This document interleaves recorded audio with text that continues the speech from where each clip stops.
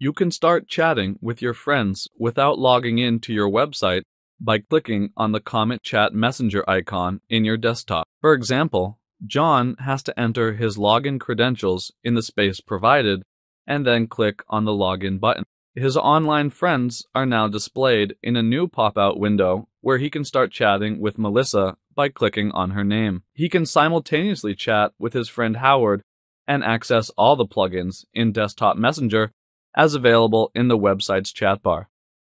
For example, John can click on the Send a File plugin to send pictures of his recent trip to Howard. He can also change his current status by clicking on the drop-down arrow located next to it. And to sign out from CometChat Messenger, he can click on the Sign Out option in the same list. Now, to close CometChat Messenger, you can click on the Close button. The messenger is now displayed as a tray icon in the taskbar, where you can right-click on the tray icon and click on the Exit option to exit from CometChat Messenger.